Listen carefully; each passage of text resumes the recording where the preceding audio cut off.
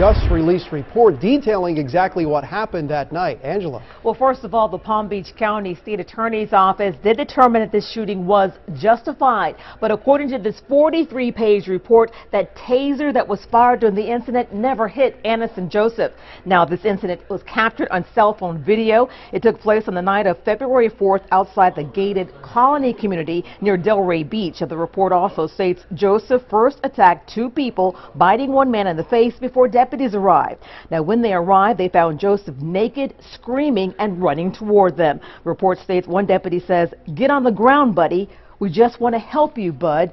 And the report also goes on to say Joseph then reportedly raises his left arm and says the words, "I want you."